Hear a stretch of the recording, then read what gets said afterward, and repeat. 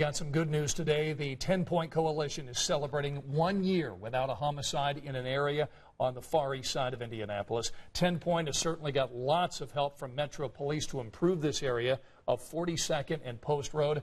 It is the fourth Indy 10-Point patrol area to go a year without a homicide since 2016.